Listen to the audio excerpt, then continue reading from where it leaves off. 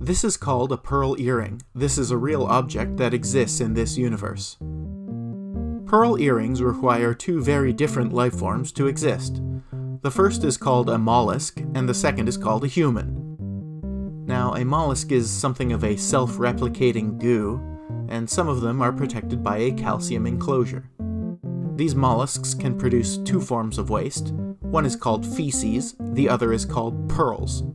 Pearls are spheroidal lumps of calcium which are, for some reason, highly valued by humans, possibly due to their slightly shiny appearance.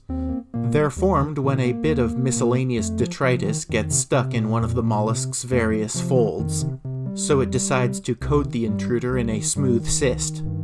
Of course, it doesn't really decide because mollusks don't have brains.